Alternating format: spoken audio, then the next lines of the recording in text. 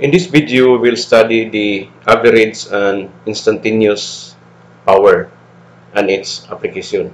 This is part 6 of the video series in the starting from the work done by the force, going to the work done by gravity. In video 2, video 3 is work done by elastic, and the video 4, the work energy theorem, and the video 5, the conservation of energy. And this will be the last video, part 6, which is the average and instantaneous power and its application. So we are now about to answer what is instantaneous, what is average power, and what is power. Okay, power. Now suppose we have this inclined plane. Suppose I have this object. Take note that if we release this freely to the surface of the inclined plane, so when you release this one, this will move down the plane if provided that the friction is less than the component of the weight parallel to the plane, down the plane. So since this was displaced from point 1, okay, point 1 to point 2, then therefore there must be work done. Now if there is work done with time, then we call that as power, because power is defined as the rate of doing work. Now take note that work is done. So if you want to quantify the amount of work for a given time of travel from 1 to 2, then it is power. So dividing work done by time is power. We call this as the rate of doing work. If your power is less than or small compared to the previous, then what does it mean? Then your time is greater than the previous. So you only accomplish that amount of energy for that given time. So if you want to have more power, you have to reduce the time. Okay? You have to reduce the time in order to get higher power. So for example, if we have this stockpile, and you want to transport that stockpile from one point to another, if you use your hand only, how many days that you will accomplish that work? Compare that if you will use loader or grader, high equipment. So therefore, take note, it is talking about the power exerted by that machine. So therefore, if you reduce the time, you are increasing the power.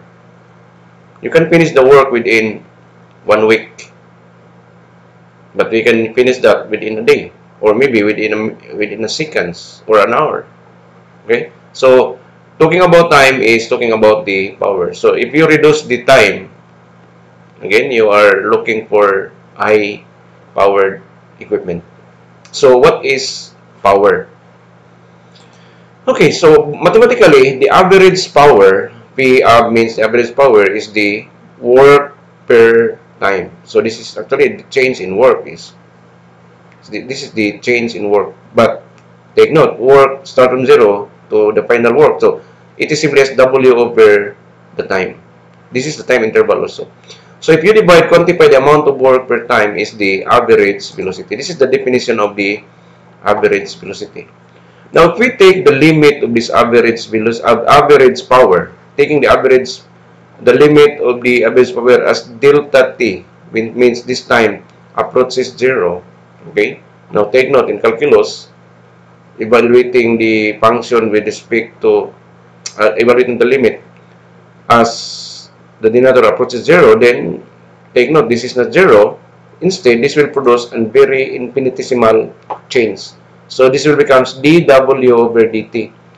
So therefore, if you take the derivative of work with respect to time, we call this as instantaneous power. So this is an instantaneous power. Okay. So what is now the unit? What will be the unit of this power? Now take note, the unit of work is what? Joules. And the unit of time is seconds. So this is seconds. So therefore, the unit should be what? Joule per seconds. The energy per time. But that 1 joule per second is, this is 1 watt. Watt is the unit of power. And this is SI. So the answer, to answer what's the unit should be in watts. Big letter W. Take note of using the literal symbol, because the small w corresponds to the weight, but the big W as the unit of watts. Or you can use the word watt, WA double T. For simplicity, big letter W. Okay? This is in SI.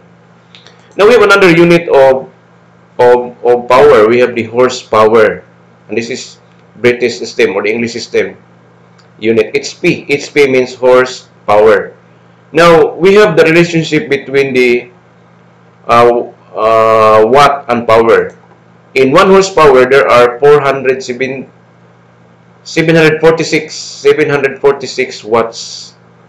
746 watts is 1 horsepower. Okay? Now, the meaning of horsepower is, this is the power of a single horse. If we have 2 horsepower, means we have 2 horses in that event. But 1 horsepower is 746 watts. Now, in electrical units, in our electric bill consumption, our consumption is in terms of the kilowatt hour. So, when we say kilowatt hour, this is not the unit of power, because the kilowatt is the unit of power. 1,000 watts is 1 kilowatt. So, therefore, the kilowatt is the unit of power. But you multiply that with time. So, if you multiply with time, we call it kilowatt hour. So, therefore, this is not a unit. The kilowatt hour is not a unit of power. It is a unit of energy. It should be the energy unit. So, in our our electric bill, we consume the amount of watts per of the number of hours that we use the, for example, the bulb. Okay, so kilowatt hour. This is a unit of work or maybe energy, but not a power. Okay, so take note that what is work? Work is the dot product of the force. The unit dot product of force. Okay, eliminate this one. No need. This is only F dot dr. This is the definition of work. Infinitesimal work done is F dot dr. Okay. Now take note that this one, okay, dr over dt is what? This is velocity. Okay. So therefore, another way to calculate the instantaneous power, aside from dw over dt, it is the same as force dot b. This is the velocity. This should be the what?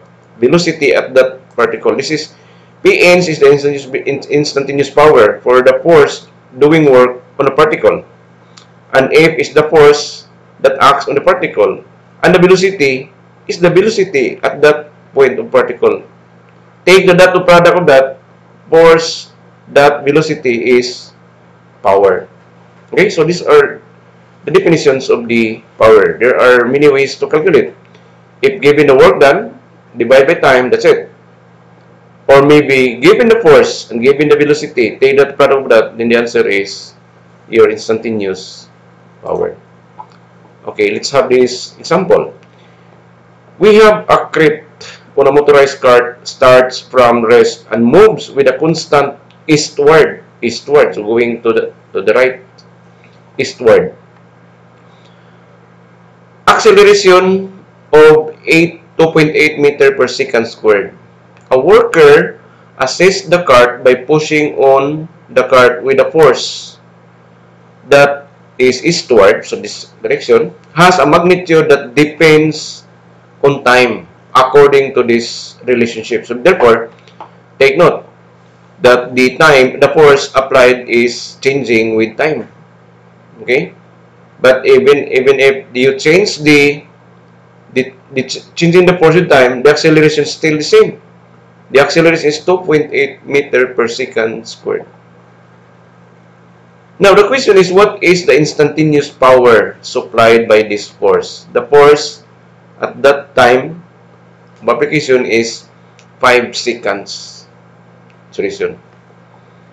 So, the question is, how much power for that force applied to the crate in 5 seconds? So, what will you do? What will be the formula we use? Okay. So, again, take note that force is changing. So, therefore, we will use the instantaneous powers. It should be the force dot V. So, the meaning of that, take note, is cosine. So, therefore, it should be the magnitude of F times the velocity. Okay. Times the cosine. But take note that this is eastward. The displacement of the velocity, direction, and your force are the same. So Q should be, the angle P should be 0. So substitute 0 here, cosine 0 is 1. So simply we have the force times V. So to answer this problem, what is the instantaneous power supplied by this force within this time, it is simply as F times V. But what is F? This is the force applied to the crate with this relation 5.4 during the time of 5 seconds. So therefore, your F is simply as substitute the T here with 5 seconds, that is your F. Okay? So do it. So your F now, which is a function of T, is 5.4 Newton seconds. This is Newton seconds because this, you have to multiply this by T. So this will be cancelled out, leaving us the unit of Newton. So nothing to worry with the unit. So multiply this with what? So what will be the force at the time of 5 seconds? So replace that with here. So the answer is 72 newtons. So this is the force to be replaced here. Okay? So now what is velocity? Now velocity, this is a function of time again. But the acceleration is the same. Okay? A function of time. So take note that the final velocity in kinematics is the initial plus the product of the acceleration times time. Review your kinematics. The velocity is a function of time, is the initial velocity plus the acceleration times time. Take note, this is 0 because this is from rest. This is from rest. Okay, so the initial is 0. Then replace that with with time of 5 seconds. Okay, so take the 5 seconds so that we are obtaining the velocity at 5 seconds in time. Because our force is force at 5 seconds. So therefore, the velocity should be the same time. So therefore, evaluate this is 0. The initial velocity is 0. By the way, this is not, this will be, this is not included. This is cancelled out. This is A. A was already replaced by the value. So 2.8 meter per second squared times 5. Then you can cancel the secant squared by is. So what we have now is 14 meter per second. So this is our force and this is our velocity. Substitute it here. So sorry, this is meter, this is Newton already.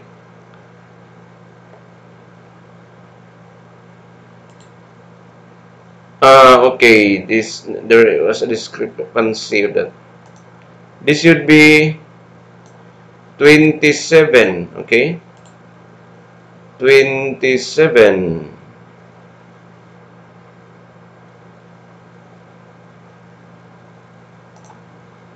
This is 27.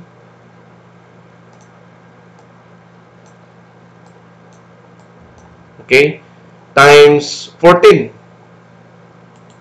Times 14. So what will be the answer? Can you use your calculator?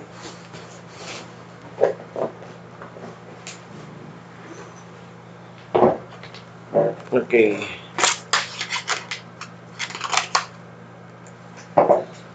27, 5.4 times 5, 27. times 14. So it should be 3. So this is correct. This is 378 watts. This is the answer to the problem. Okay? So the most important is the definition of the instantaneous or the formula. Okay, so this is the answer to the problem.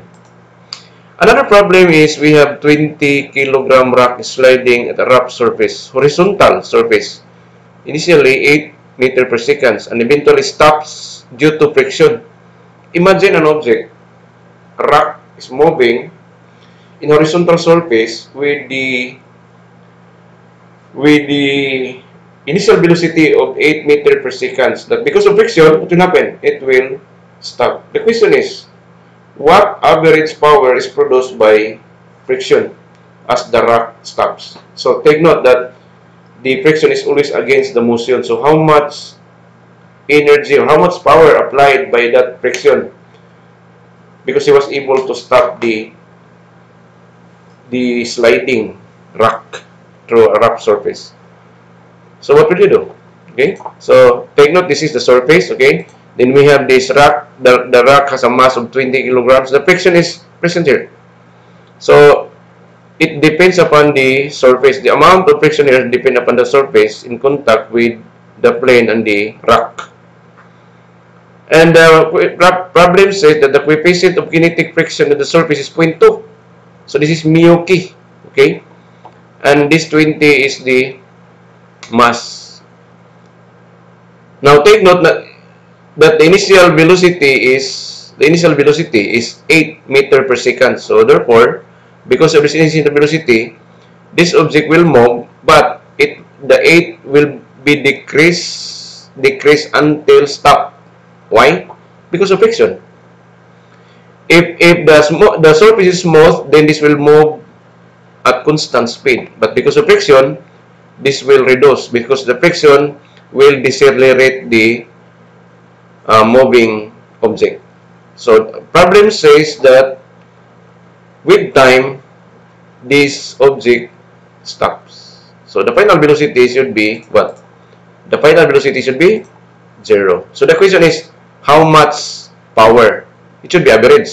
Okay, it should be average. Why? Because this is constant force. Friction is constant, so therefore this should be an average power. So how will you solve this problem? Given the initial velocity 8 meter per second and the final velocity, take note, is 0. Okay, so we can use it. And the mass is 20 kilograms and the coefficient of friction is 0.2. What will be the average power? So take note, average is W over dt. Okay, but what is W? W is work. Okay, so what is work? Take note, is work is what?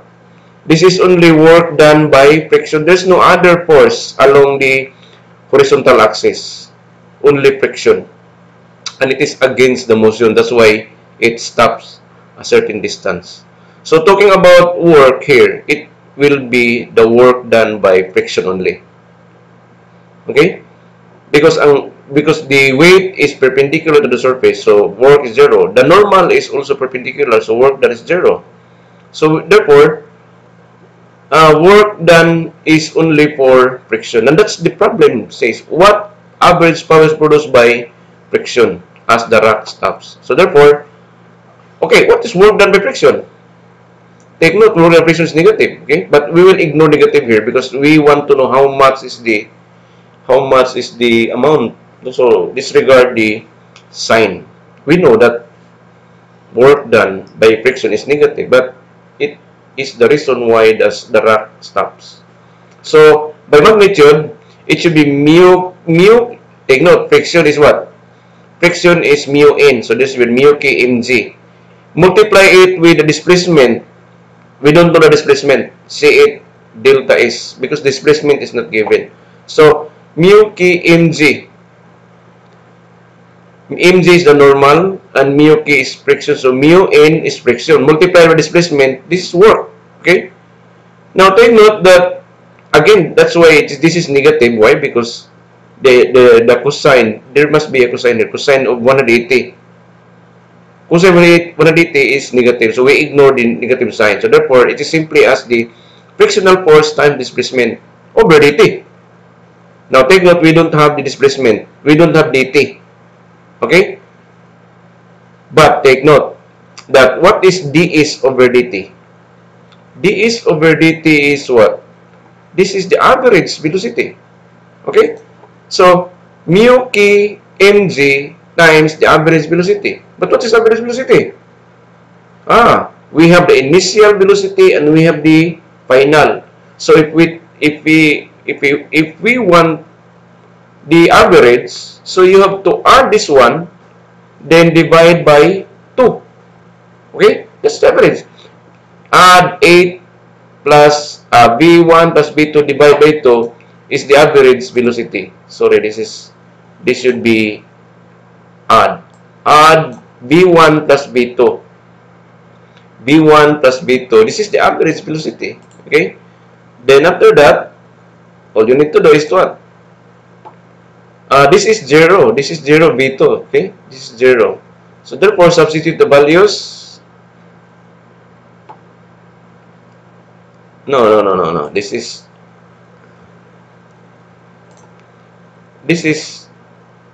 0.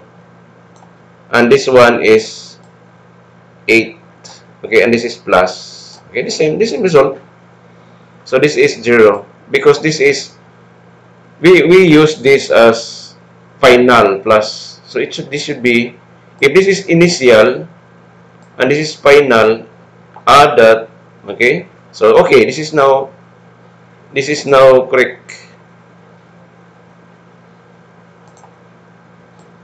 So this is already correct, but this one, this will be plus. Okay, so initial is 8 and the final is 0. So calculate. Okay, calculate, and the answer is 156.96 watts. Okay, so therefore, this is the answer to the problem. What average power is produced by friction as the rock stops? Okay, so these are the problems, practice problem for you to answer. So please do it. Solve this using the principle of finding this in this topic. This is a good practice for you. So, okay, so that's all. Thank you.